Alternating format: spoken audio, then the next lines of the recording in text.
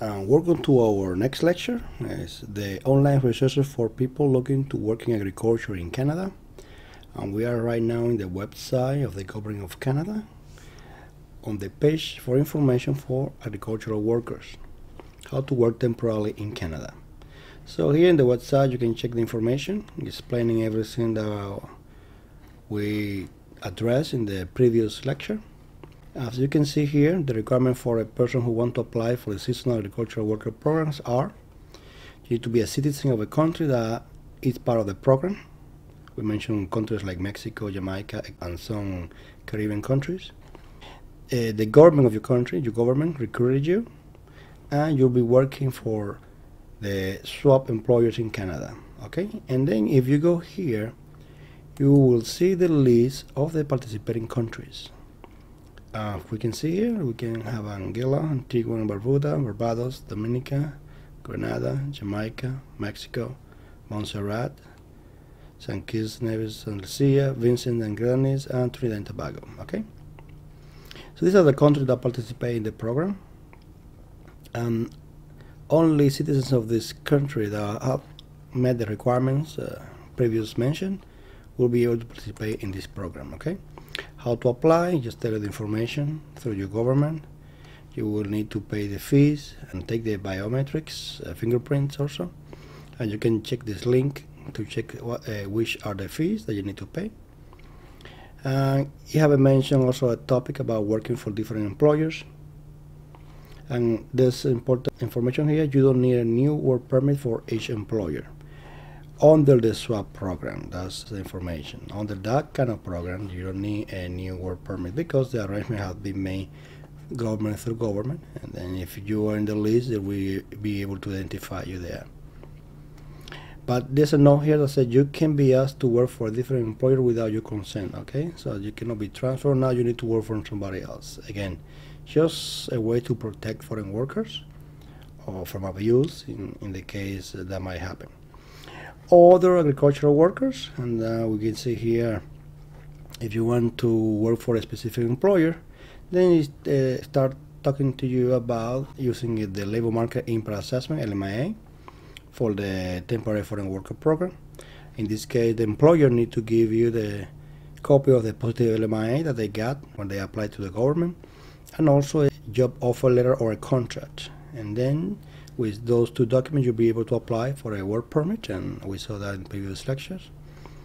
And when it comes to working for different employers, these are the information that you need to understand. And you cannot work in the temporary foreign worker.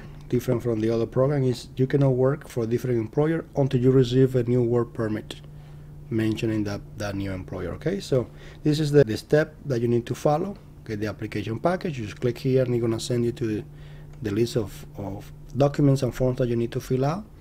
You need to complete those documents on paper for each new employer if you need to change employers, and you need to send all the information, the applications in the same envelope, and you need to wait until you get the work permit in order to start working for the other employer. That is important to understand. The note is important because if you don't do that, you will be breaking immigration law, and then you can be found admissible and asked to leave Canada in that case. So it's important that you keep that in mind.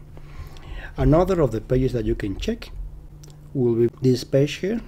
That's information for the employers, and they hire temporary foreign agricultural worker. Again, it goes through the information for the employer about the primary agriculture, just the definition and the work duties, and the different stream.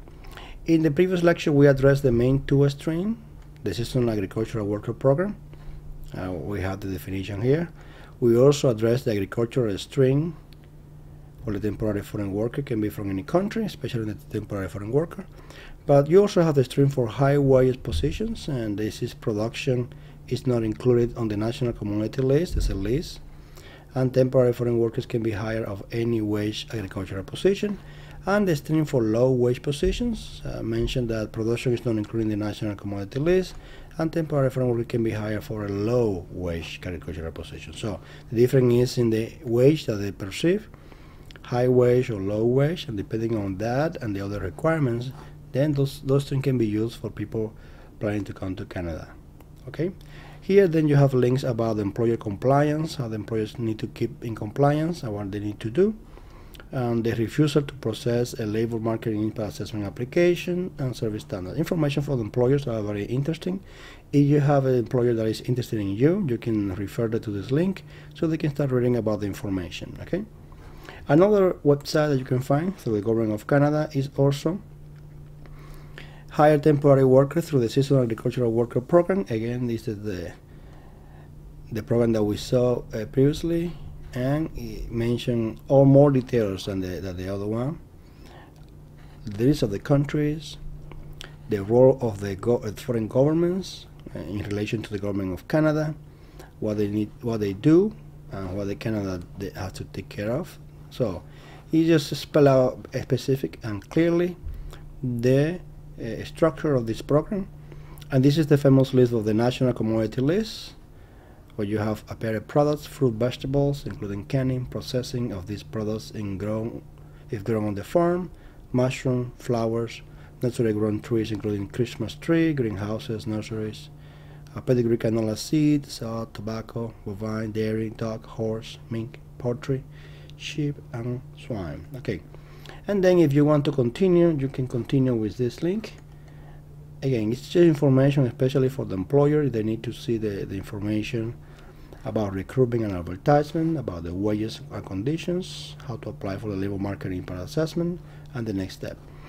Again, an important link for you to share with the employer if the employer is interested in hiring you. And normally, employers will go through the government, but this is a link just in case you need to share it, and also a link for you to understand what the expectations for the employees are on the program.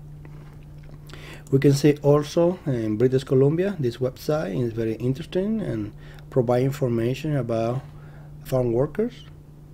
You can see information on forms that you can use if you're going to work in British Columbia, the complaint process, there's the step-by-step you need to complain about mistreatment or anything. Information about specific industries, information for employers, some interpretation guidelines and manuals, or some fact sheets, some videos if you need to check some information. So this page is very interesting if you are planning to work in agriculture in the province of British Columbia. The link will be provided in the lecture. Another website that you can check is also just to hire the temporary foreign worker through the agricultural stream.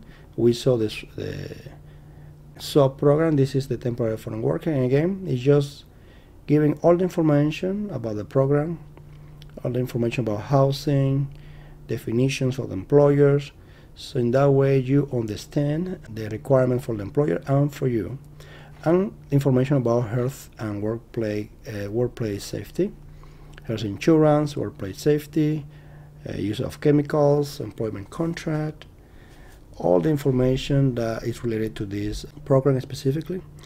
And then you can check also more information when you continue navigating that page. So interesting information you can check, and is provided in the lecture. And of course, we cannot live without mentioning farm. Farm is the website that we mentioned before, when employers can get information about hiring foreign workers in agriculture in Canada, especially in the province of Ontario, but of course you can get some information also from other provinces. And they have their version for French. You can navigate the website.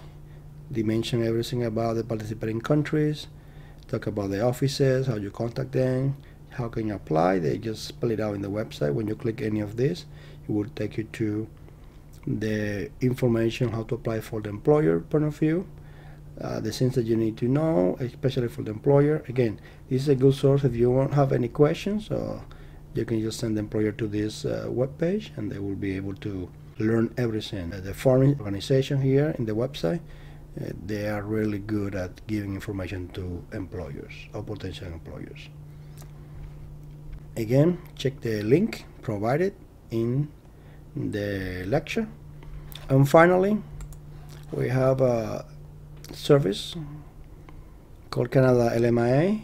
One of our colleagues that work also specialize in agriculture, and you can check jobs posted in this website, and the link will be provided in the lecture.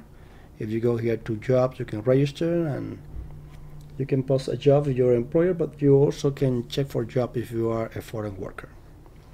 I hope you enjoyed this lecture. Thank you very much, and we'll see you next. Thank you.